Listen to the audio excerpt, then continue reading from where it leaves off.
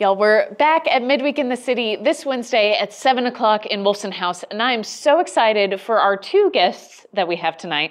We have our very own Pastor Chris Johnson joining us, as well as church member Susan Spoon. So this is going to be a great conversation that actually came out of our strategic planning Midweek in the City way back in January.